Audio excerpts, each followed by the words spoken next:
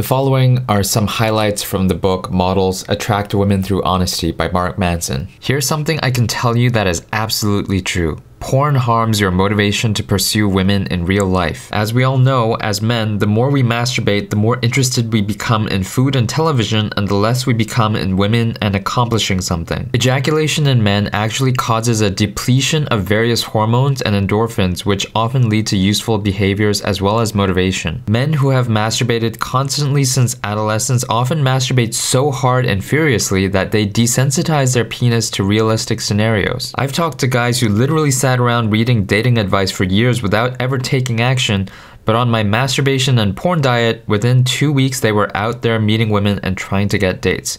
So without further ado, here it is. So this is Mark Manson's masturbation and porn diet. First thing is, end all pornography immediately, starting today. Block every porn site you know of indefinitely. This may sound horrible or extreme, but trust me, you will thank me in a month. Limit your masturbation to once a week. Schedule it, pick a day. I usually pick Monday. Do not deviate from your masturbation schedule. If you want an even larger dose of motivation, limit your masturbation to once every 2 weeks. Again, pick a day and hold yourself to it. When you masturbate, you're only allowed to fantasize about women you've met and have not had sex with. She has to be real, and she has to be someone you have not slept with, but obviously want to. When you masturbate, use lotion or lube. Do it slower than usual. Drag it out longer than 10 minutes if you can.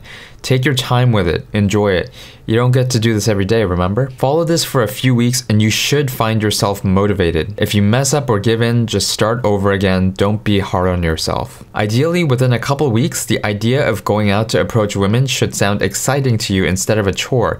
This is good, so go out and do it. It's funny because even before reading that in this book, I stopped watching any kind of artificial sexual content since mid-December. So that was just half a month ago, I guess. One of the statements that I write every morning says, "You don't consume porn or artificial sexual content." I stole that from a friend who was writing or reading that rather on a daily basis. It sounded really good, so it sounded something worth stealing. It's more reasonable than the no-fap movement because the no-fap movement just says cold turkey, don't ever masturbate at all. But this one is a scheduled day once a week or once every 2 weeks, which sounds doable and reasonable. And the way he's talking about how to masturbate, he's going against the idea of using a death grip and just fucking up your senses. So I think I'm gonna give it a try. Since I've already cut artificial sexual content out, the next step for me is to limit masturbation to once a week, ideally once every 2 weeks. I'll try the once every 2 weeks, and if it's too hard, then I'll switch to once every week. Pretty interesting tips in this book in all aspects, not just dating advice, but also like no fap related advice or partial fap, limited fap.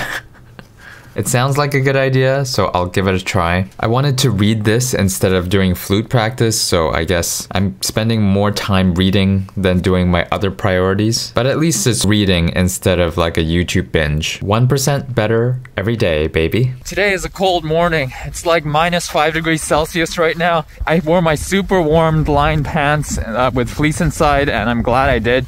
But my feet are cold, and that's the first time this winter. I guess this is a typical Canadian December, if anything, but so not used to it because it's been above average temperature for this whole year so far. This whole winter, at least. Take a dig. Take a dig.